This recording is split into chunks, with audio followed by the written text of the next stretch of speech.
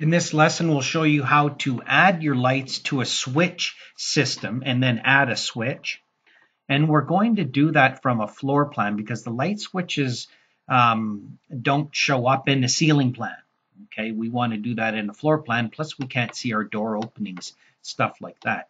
And the other thing to point out as we switch over to the lighting floor plan versus lighting ceiling plan is we'll see the lights, but the wires are annotative. They're only in this view. If we go here to floor plan level 1 lighting, we're going to see there's no wires here. Okay, so the wires are not model objects. If you want the wires in here, in fact, you can copy and paste them if you wanted to. You could go into here. Let's say we wanted to move them to the other view. We just do a big window box, in our little area over here. Maybe not too close to there. Let's just do something like this. Do a filter. Check none. Grab the wires. Hit OK. Do a copy on the clipboard. Go to our level 1 lighting plan. Zoom out. Paste to current view. And it's going to find all the lights. It's going to actually put the lighting in here. Not too bad. And interesting. Tab.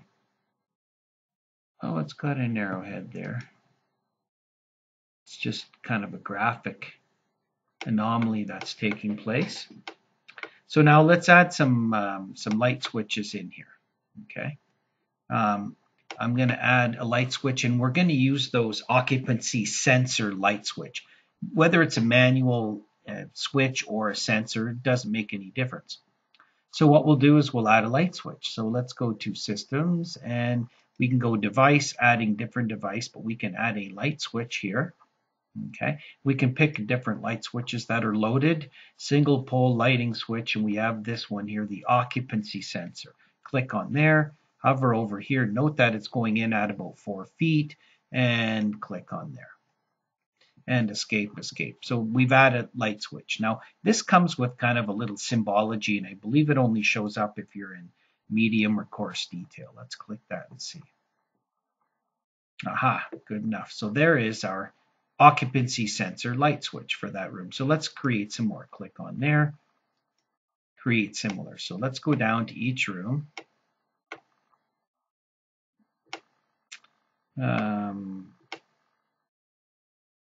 Would we put one on each side? Sure, maybe. Not sure about that. I think the occupancy sensor is going to, oops, wrong side of the wall.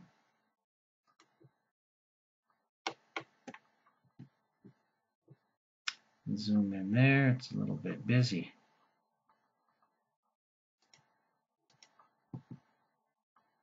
There, I'll get rid of that extra one. One for this room.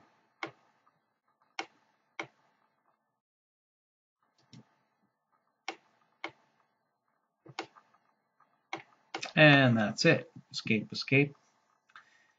Now what we want to do is create a switch system. So let's do a window box here. And let's filter out and grab only the lights, not the circuits. Okay, just the lights themselves.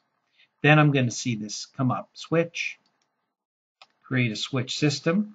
Good. And now I can say select the switch. Pick on here. And now I can see that switch system. Okay, I can edit it by adding and removing, disconnect, select switch, and basically click out and I'm done. So if I hover, tab over that light switch, it's going to show me where those lights are propagating to. Let's do it again. Let's pick on the light and let's just, no, it's not going to let me. I thought I could. Let's click on this one guy and say switch. And then let's say edit switch system. Let's say add to system. This guy, this guy. I wonder if I just add the switch without saying, just by selecting it. Oh, no, I have to say select switch. Click and finish. Escape, escape, hover, tab, there we go. Now I'm curious, this guy I need to delete. This guy is normal. This is the double. I wonder what will happen. Let's pick these guys using my control button. So I'm using a kind of a different method each time. Don't pick the circuit though. Then you say switch. And then I say select the switch here. Select the switch here. It's only allowing me the one. Escape, escape. If I hover or tab over this guy, he's not connected. Tab, click. Beautiful. So one sensor, one switch, in this case, with the way it's built, per set of lights. So hover, tab, tab, click. Oh, didn't do it. Let's do it quickly. Grab these lights, filter, lighting, hit OK. Lights, no switch. Pick on here. There must be a switch system. No. And what I'm going to do is just tab over this. Watch what happens when you hover over something. And you tab once, read the status bar again. Tab, it says electrical circuit 2. Again, again, and then it says switch system. Okay, if you keep tabbing through, it'll show you if there's a switch system in there. So I'm wondering if this has already got a switch system and no switch. Watch. Tab, tab, tab, tab. Aha, switch system. Click.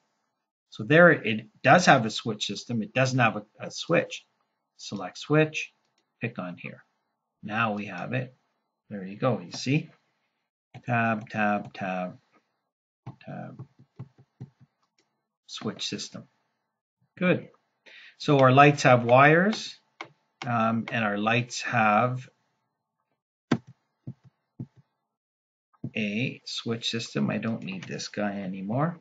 And I think I left one over here that we can do between the next lesson. So that's our lights with our switches. Now we're going to come back, just add our sconce lighting to the outside wall and connect those up and make a circuit.